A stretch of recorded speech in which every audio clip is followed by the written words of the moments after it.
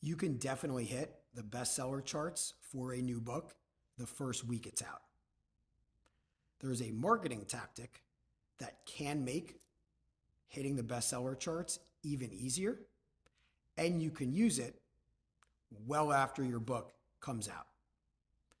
This tactic is known as a price promo, where you cut the Kindle version of your book to just 99 cents for a limited time and reach a lot of readers during that period.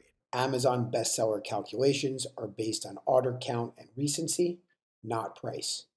A sale for 99 cents equals one for $9.99. KDP selects Kindle Unlimited books can be ordered for $0 additional over customers' flat monthly fee.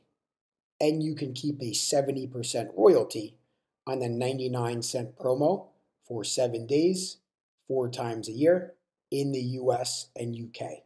A 99-cent promo for a KDP Select book, known as a Countdown Deal, can lift your book high up the bestseller charts. You can start running these 30 days after your book is launched. You should determine a 5-day promo window for your 99-cent book. During the window, you should use your email list and social media accounts to promote the deal, plus 2 other tools, deal sites and BookBub ads. When you're running a price promo, you want to create a sales crescendo with promotional reach increasing daily from day 1 through 5. Various sites email readers daily about discounted books in genres they like. You can buy a 1-day mention in these emails. BookBub, the biggest deal site, also lets you run display ads at the bottom of their emails. In general, deal sites can be extremely effective during a 99-cent promo window, with BookBub by far having the largest potential to get your book high up the bestseller charts.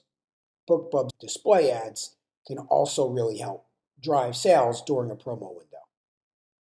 Deal sites have selectivity and scheduling requirements. You want to rank them based on promotional reach for your genre, then contact them from top to bottom and reserve promo dates. The sites with bigger reach should have later dates during the 5-day window so you can achieve a sales crescendo. Let's say you're able to put together a list of deal sites that collectively can appeal to 100,000 readers.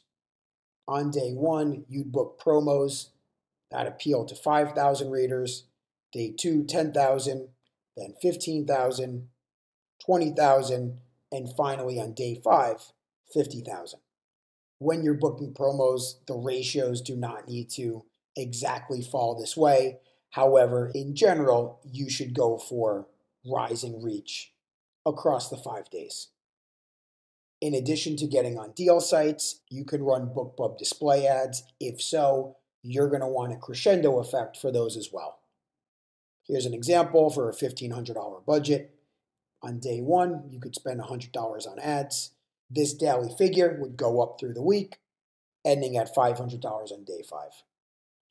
Same concept for email. For instance, if you had 10,000 subscribers on your email list, on day 1 through 4, you can send emails to an increasing number of recipients, and then on day 5, send a follow-up email to anybody who did not click the 4 emails sent previously.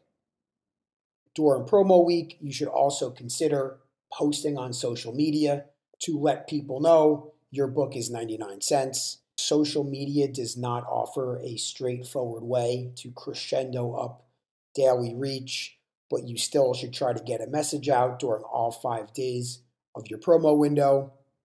An example might be announcing the book is 99 cents on day 1, reminding people on day 2, including a review quote day 3, a video of you discussing the book on day 4, and then on day 5 letting people know the deal is ending soon.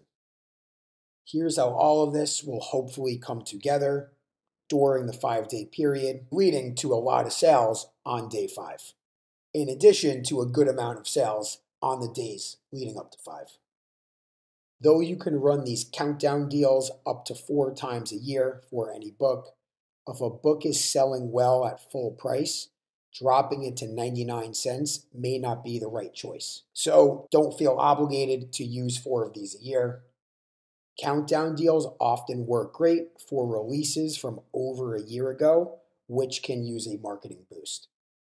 If you happen to run multiple countdown deals a year for multiple books, be selective about which promos you invest money in and market to your audience. Paying for access to certain deal sites can be a bit expensive. Depending on how large of a budget you have for advertising, you might want to be careful about investing a lot of money upfront in deal sites if you're not going to be making back that money until later on. When it comes to marketing your deals to your email list and social media followers, if you're constantly sending them messages about 99-cent deals, they may start tuning out these messages on social media. The majority of an author's posts should be offering information or entertainment for free and not asking people for any money, even 99 cents. You definitely can run multiple countdown deals a year for multiple books, but you do not necessarily have to tell your email list and social media followers about every one. Instead, focus on a few deals a year that you think can be promising, invest money into them, and market them to your audience.